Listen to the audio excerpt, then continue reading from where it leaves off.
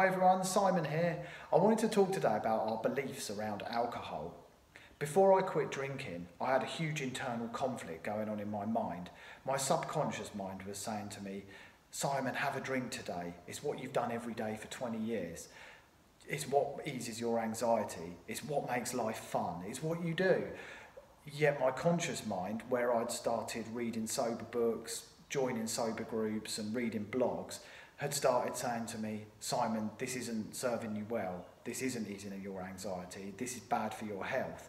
And the two parts of my mind were at war with each other, and it's not a great place to be, it's not a comfortable place to be. So I worked on getting the two in harmony with each other, which in essence is changing your mindset about drinking. And once you can do that and get both of them on the same page and marching to the same beat, you'll find you're in a great place to go forward on the sober journey. Now, one of the exercises I did to work on this is called the ACT process, ACT. The first part is A for awareness, and it's all about becoming aware of your beliefs around alcohol.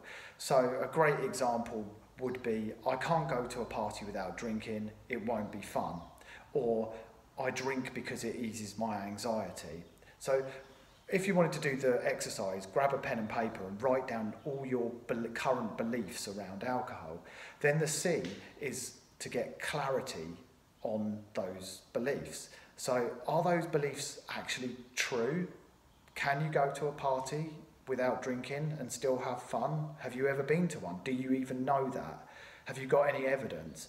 Are hangovers fun? Is having a fight with your best friend because you were both paralytic fun? No. So write out all the truth and the clarity, and get clarity on those beliefs, and you'll probably find you get a pretty big list of all the whys and the reasons that you can then look at. The T is then the turnaround. So with all the evidence, you need to look at it and go, so is this belief actually serving me? Is it helping me? And most importantly, is the belief true? Does it still hold true?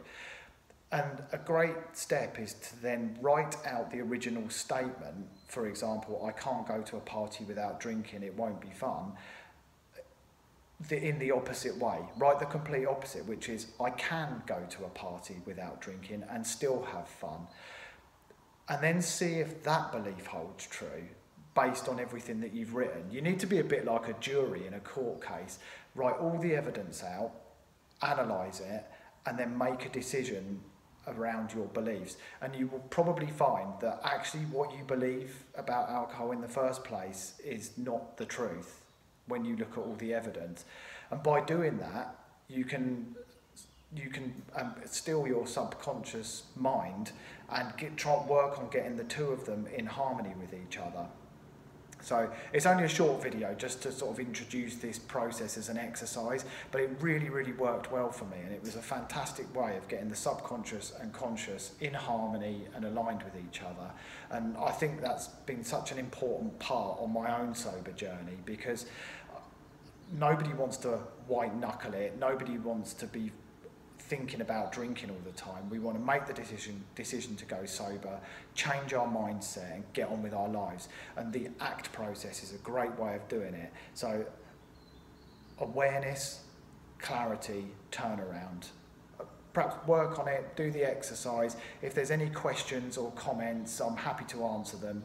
And I hope it helps, and have a great day.